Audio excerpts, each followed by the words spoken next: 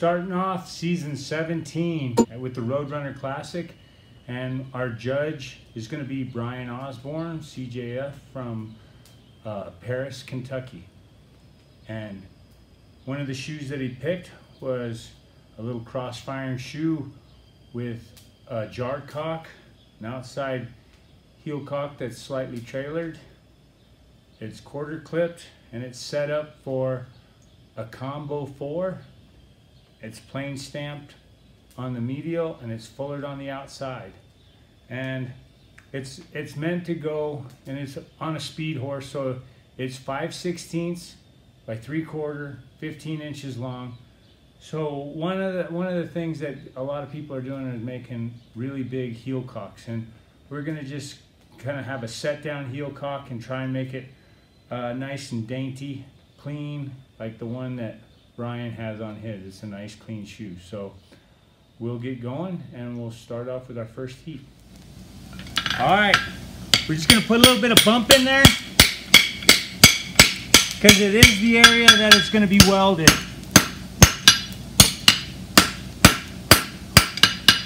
Just kind of narrowing it up a little bit.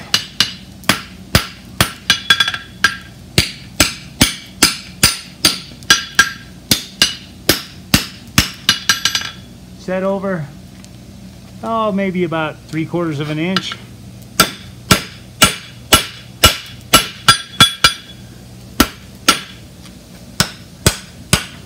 And I'm beating it back into itself. And there I got it set up.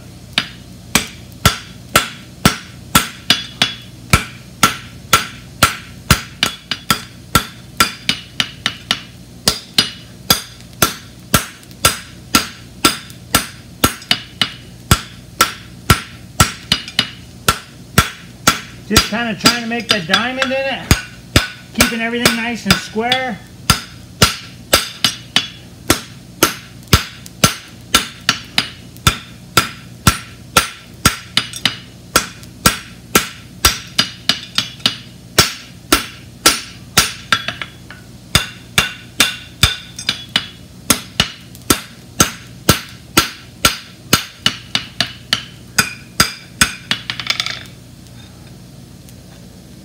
Got a nice clean little heel cock. What we'll do is we'll scarf it on the next time and we'll be moving on to the other side. Just gonna tidy up the heel cock just a little bit.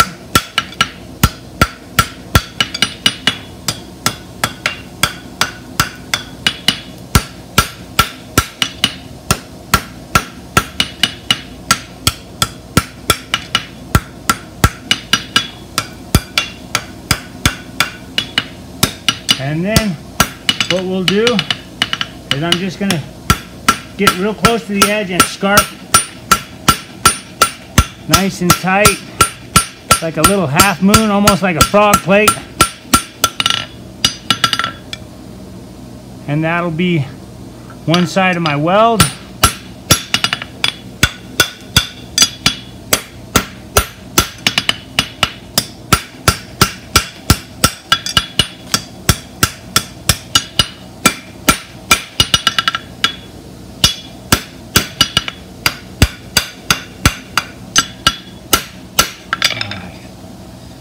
So we got basically a nice tidy heel cock, and then got a weld that's going to marry up with the other side of the bar. We're going to take about 3 inches and bend it over the horn and make a nice acute bend. And then we're just going to take and put a little bit of bend in it right there. This arc will make it to where now when I push back I can get that corner nice and tight.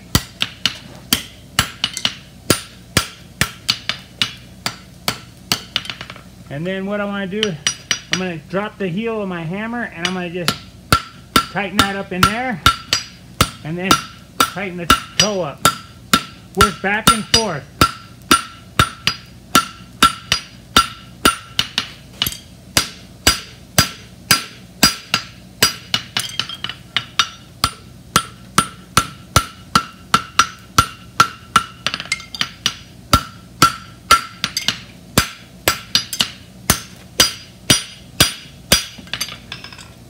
basically got my frog plate done, and I'm about 3 inches, enough to forge it. I'm going to scarf it real quick.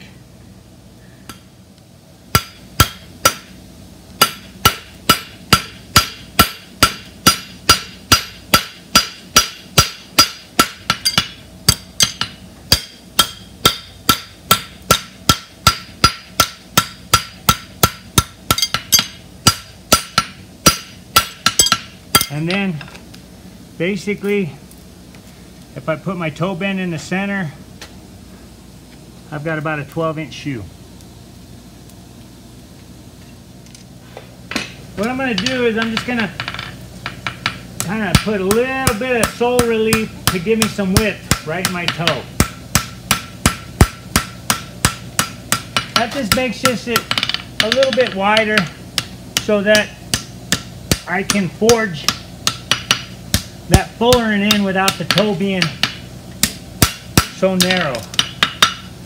And then isolate my toe.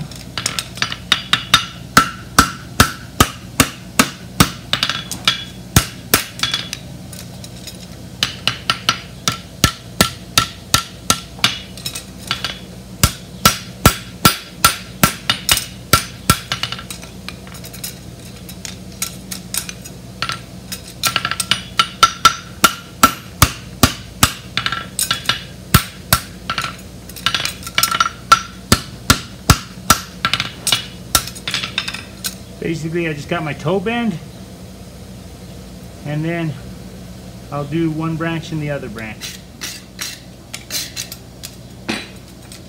Alrighty, put it where the quarter bend is.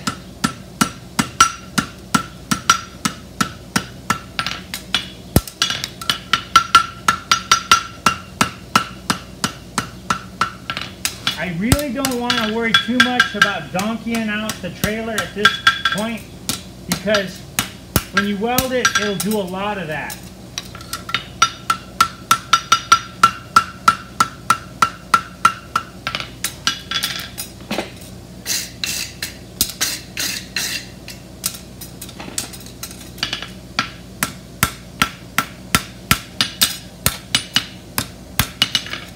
So now I'll do the other side.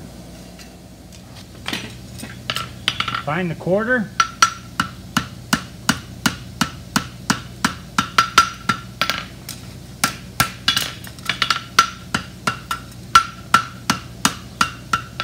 And then what I do is I got a little heat in here, and I just start dropping that down to where it's in place.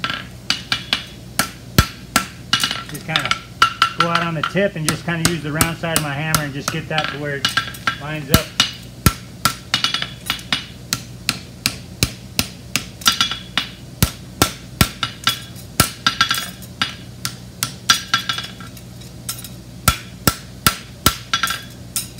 What I'll do is I just gotta close that up a bit. I'll bring it out and I'll pull all that scarf together and we'll weld it. We're just gonna pull these pieces together and make everything nice and tidy.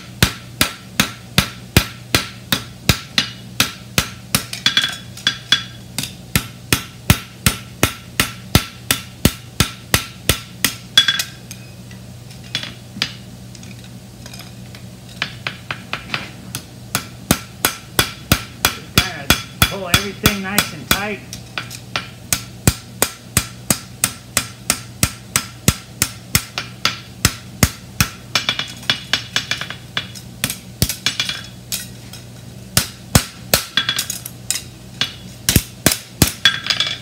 Got everything nice and tight, all the seams put together. Now I'll just flux it. Got the Iron Mountain Flux. Probably the best flux on the face of the planet. They're sponsoring this class. Good people. Keep you hooked up. We're in a coke forge, so you really don't want to get a sweaty heat. You just want to get nice, even color, because this stuff really works good in a gas forge, so it doesn't want a true just sweltering hot, sweaty heat. You just want to kind of back off just a little bit.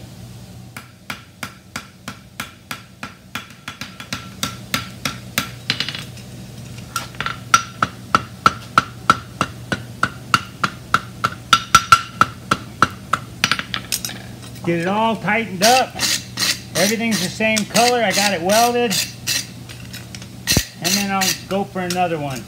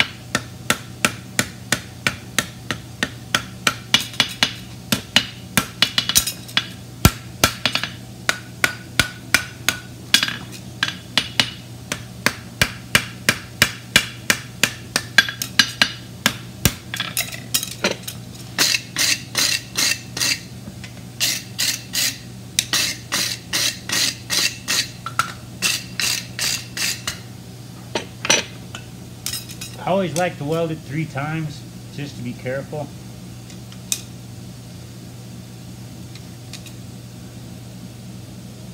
Kind of forge it up as you go.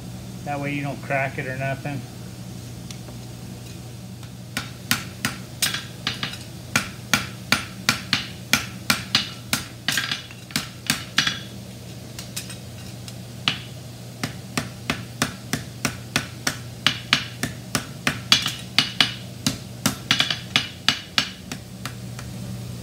Alright, we got her all welded, the heel cock pretty much done. Now we're going to just T-square everything up. We got our toe about where we want it, and we'll fuller it. And we'll mark the medial toenail.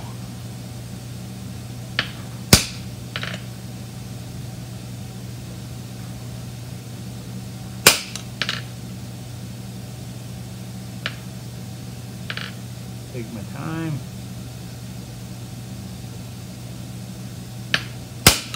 Alrighty, we'll bring it out and we'll get the lateral fulling all done and shape it up, make it a little bit more of a quartered hind shape, and drop that in there. So we're gonna just hem it a little bit, go up to the quarter, go over the quarter,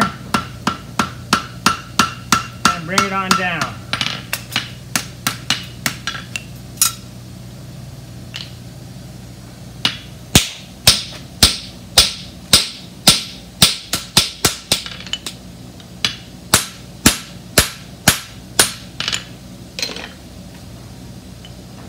Let's stamp it.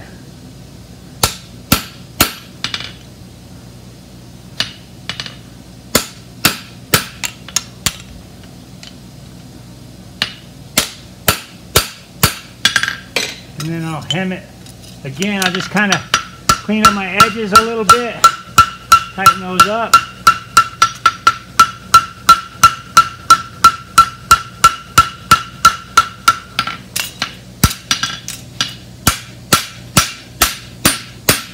Flatten it up nice and pritchel it out.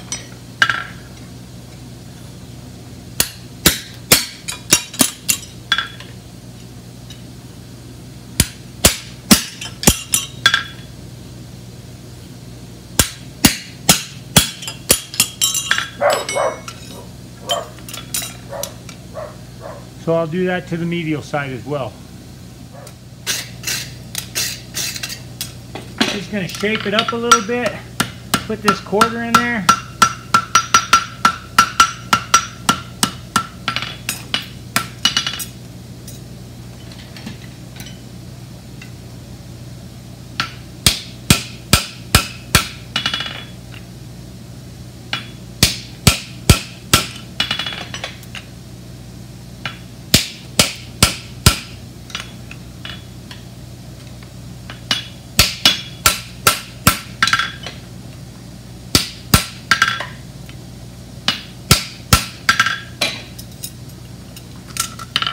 Just going to clean up the little bit of frog eyes that I got for the plain stamp.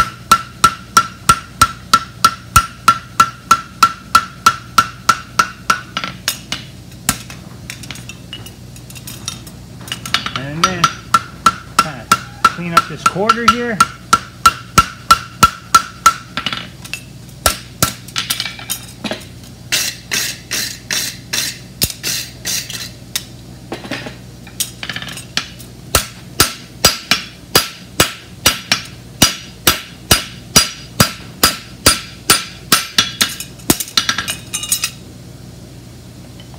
We'll pritchel it.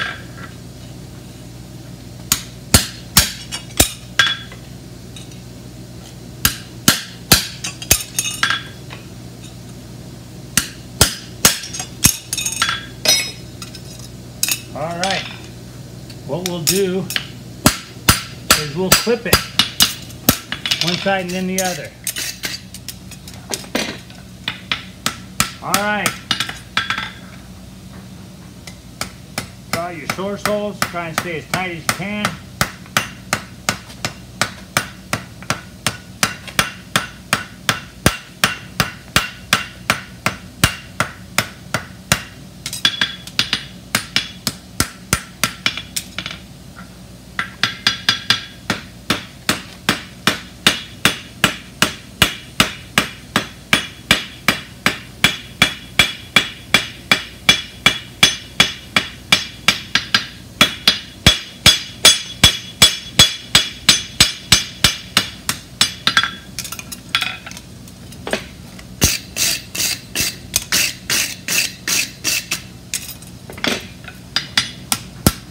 Flatten everything you can around it.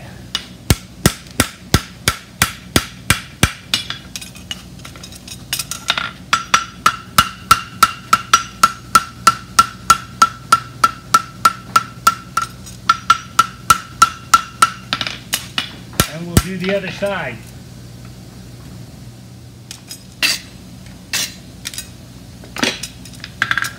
All right, we're gonna and focus on the same spot.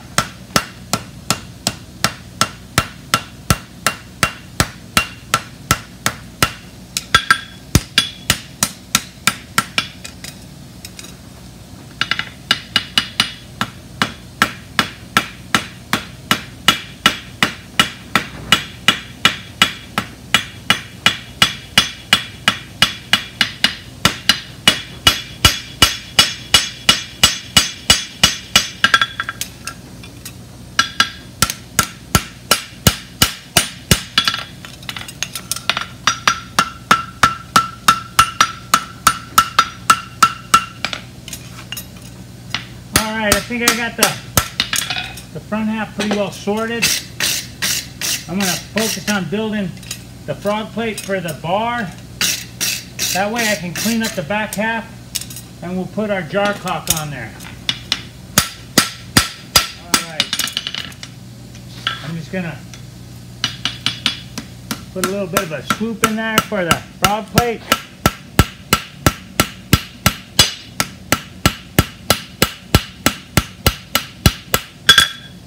Come over here.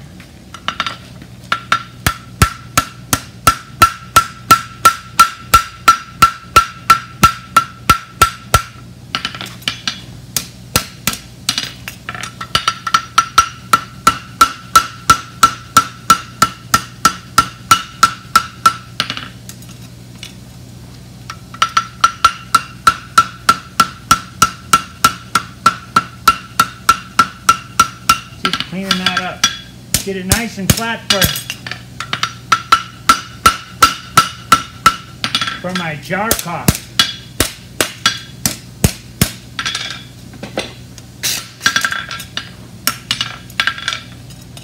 Alright, I think we're ready to go for we'll make the jar caulk and put that on there. Alright, just kind of narrow it up a little bit. Focus on one side. There's a top and a bottom to them.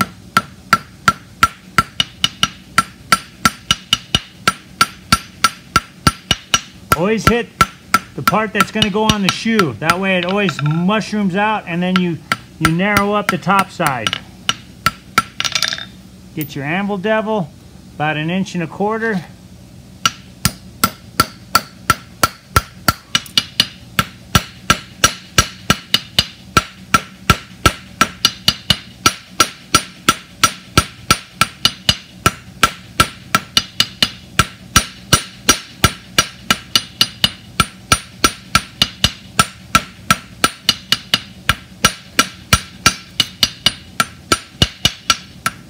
The whole time I'm just trying to make a little bit of a pyramid, crisping that up. That makes that V nice so you don't have so much rasping to do.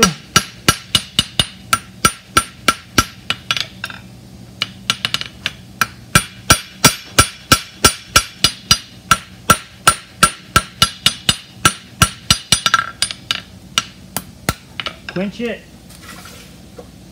and then you just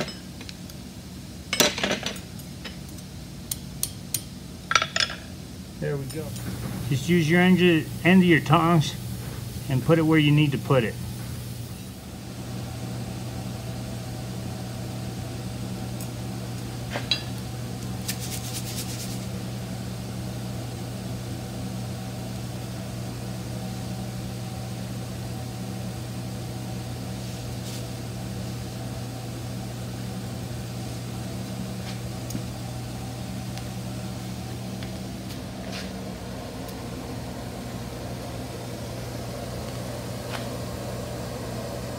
All right,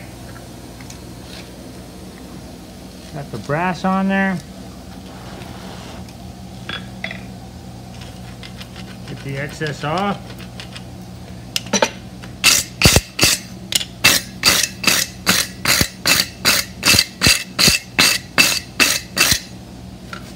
And then just quench it real quick.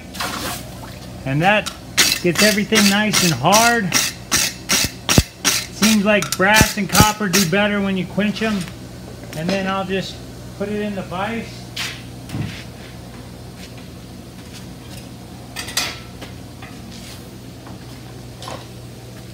And we'll just clean everything up.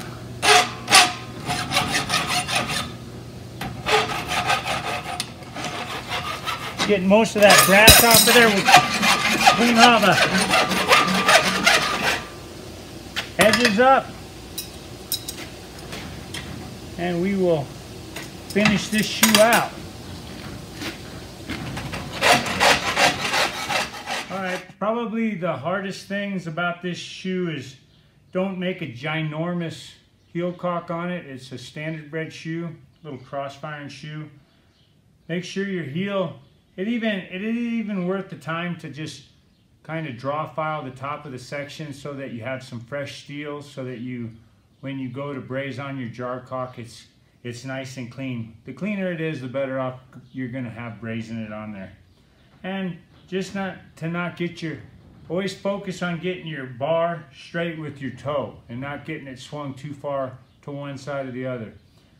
We really want to thank Iron Mountain because this class fits them the best, because we do some welding with the Iron Mountain Forge Welding Flux and then the Red Mountain for the brass. So I tell you what, good luck, and we'll see you in Edgewood.